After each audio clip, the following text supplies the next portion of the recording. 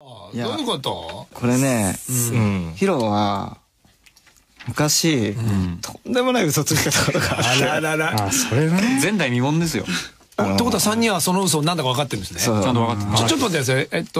自覚あります？ありますね。じゃああるんだ。そう、4人の中であのことねっていうぐらい。そうそうそう。もうこれね、相当恥ずかしいですよ。でも俺ラジアンだから言うよ。お願いします。ぜひお願いします。リスナーのみんなも覚悟しといて。じゃあもうお願いします。ヒロ彼女できたんですよ、高校の頃。で俺ら3人童貞で、やっぱりお前すげえなって。そうなるよね。ヒーローだよね、もう。でしかもめっちゃ可愛い女の子で、お前すげえなって言って、ヒロどんなことしてたの？デートとか何すんの？まあ遊園地とか遊園地行くのとか行ったりで説明してくれるんだけど、必ず最後に「でも俺はお前ら3人といる方が全然楽しいけどね」って。なんかこいつかっけえな、かっけえな。あんまり女子といるよりやっぱ男子と男の融通の方が大事だわ。全然浮かれてないし。次の日何したのって言ったら、まあ映画行ってきたんだけどね。でも俺あの映画お前らだけど3人と見たかったわみたいな。おお、いい話だ。かっこよくない？泣ける泣ける。なんか女もいるのに友情が大事。なんかやっぱヒロってやっぱ進んでるなと思って。進んでる。素敵だなと思って。まあその当時考えたらね。先行ってんなと。進んでるなと思ったんだけど、こいつ彼女いなかった。よく考えて。山ちゃん、山ちゃんちょっと落ち着いて。落ち着いて。例えばね、いやこの間は彼女ん家にちょっと遊び行ったんだよ。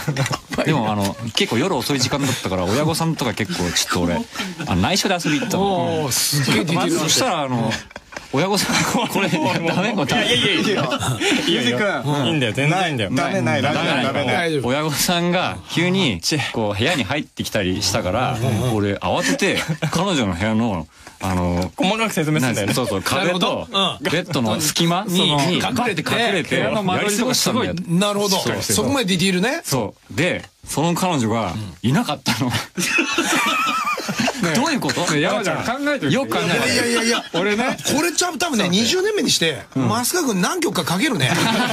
これね、そこまで妄想できるってことはかけるね。ちょっと詩書いてもらおうか、ちょっとその件についてアルバム1個かけるね。でもなんか俺ちょっともう一旦帰ろうかな。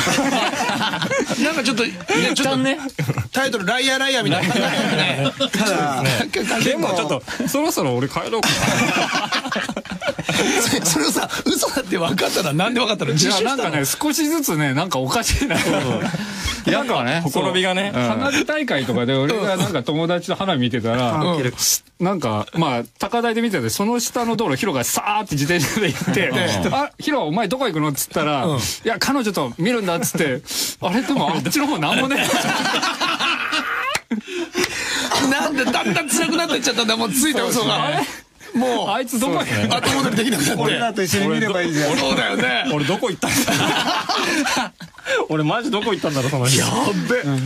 金は使うわ、嘘はつくわ、もうひどいな。いやでもクソ人間ですよ。よかった、バンプオブチキンあってよかった。それが嘘だって分かった時はこいつのことずっと大切にしよう。そうか。3人は思ったんですよ。そうか。これほっとけねえと。俺たちからもし縁切っちゃったらあいつとんでもないこと。とんでもない方向にちょっと行っちゃう可能性があったんだ。お前が言ってんじゃねえか。ちょっと一旦帰ろうかな。ぜひ本書いてほしいわ。完全妄想小説書けるわ。ごめんね、もうびっくりした。